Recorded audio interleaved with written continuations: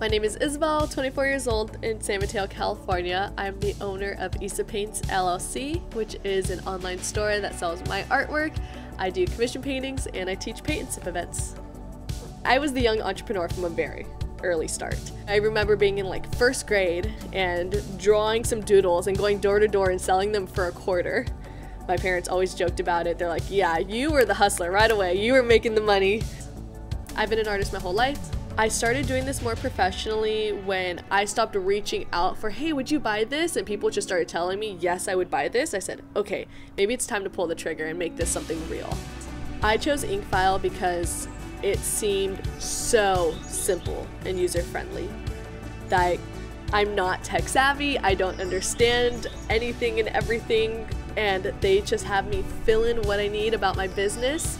I know the answers of all the questions they're asking, and then boom, they take care of it from there. And it's one house that has everything I need when it's time to do taxes.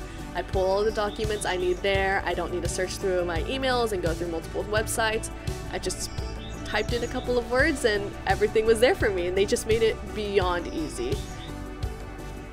My bills would not get paid if I didn't have a full-time job right now. I actually enjoy my full-time job in the company I work for, so I'm really blessed that I'm not just dragging my feet every day and feeling like I wish I could just do art full-time. Everyone should have something that they can A, fall back on or work alongside with until it makes sense to just cut it out. What excites me about the future of my business is that there's so much potential. There's so much growing that's going to be done with it that I probably don't even know the extent of it at this point.